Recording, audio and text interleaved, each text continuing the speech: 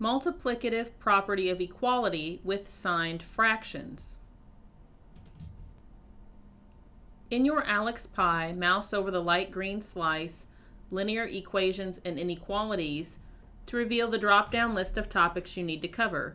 Click on Multiplicative property of equality with signed fractions. Here's an example problem. Solve for u. 15/8 equals -5 times u. Let's click Explain. In this equation, u is multiplied by -5. We can undo this by multiplying both sides by the reciprocal, -1/5. Then we simplify.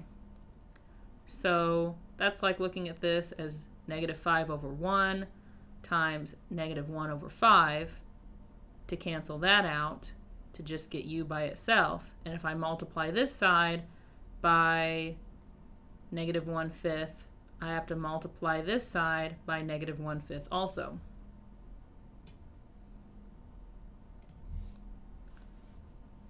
So -1/5 times +15/8. The 5 and 15 can cross cancel because 5 divided by 5 is 1 and 15 divided by 5 is 3. So in the numerator we have -1 times +3, and then down here we have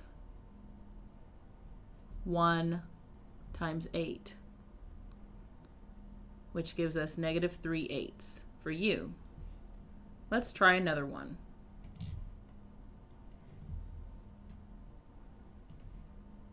-4/3 v equals -20.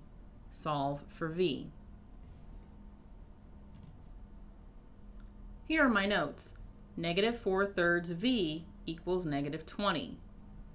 To get 1v, or to get v by itself, I need to multiply -4/3 times the reciprocal, -3/4. And what I do to this side of the equation, I need to do to this side also to keep it equal. So -3/4 times -4/3 would be +12/12, which is 1. And -20 times -3/4 looks like this. So I put -20/1 to make it a fraction, so it would be easier to see what I was doing here. And then kept this -3/4. And looking at these, -20 and 4 can cross cancel because 4 goes into both of those. 4 divided by 4 is 1, and -20 divided by +4 is -5. And so these numbers are a little easier to work with when multiplying. -5 times -3 is +15, and 1 times 1 is 1. 15/1 is just 15, and so v equals 15. In my Aleks screen, type in the answer that I got in my notes, 15, and click Next. And it says that I got the correct answer.